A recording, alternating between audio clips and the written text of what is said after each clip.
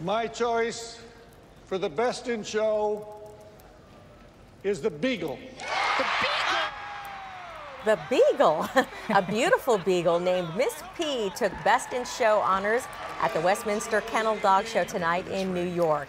The dog from British Columbia defeated 6 other contenders, including a black standard poodle, an old English sheepdog, and a Shih Tzu. Miss P is the grandniece of Uno, who won top honors back in 2003. This year's judge was David Merriam, a retired California state judge. The Shih Tzu named Rocket is co-owned by Patty Hearst. The famous heiress has led a fascinating life that included one of the most infamous chapters in California history. KCAL9's Andrea Fujii is here with more on this story. Andrea. Well, Elsa, Patty Hearst is best known for her brazen abduction and then the joining of her kidnappers. But tonight it was her dog that took center stage.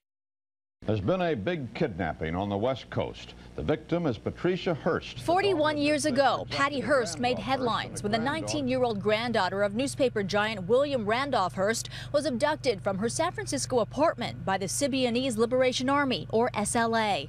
Authorities searched for Hearst until she was found robbing a California bank with the SLA and considered to be an accomplice to their crimes.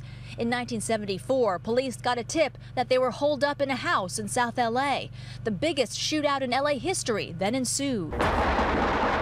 But there was no sign of Hearst. She was eventually caught less than 2 years later in Northern California. She served 21 months in prison. Now at 61, she's a mother of 2, a recognized socialite in New York society, and the proud co-owner of Rocket, a Shih Tzu that won top toy dog at the Westminster Kennel Club Dog Show.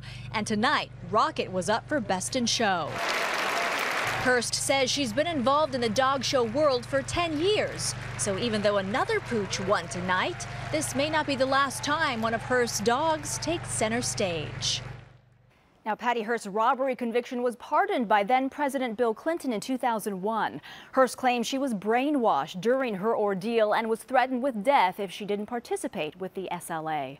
Live in studio, I'm Andrea Fujii, KCAL9 News.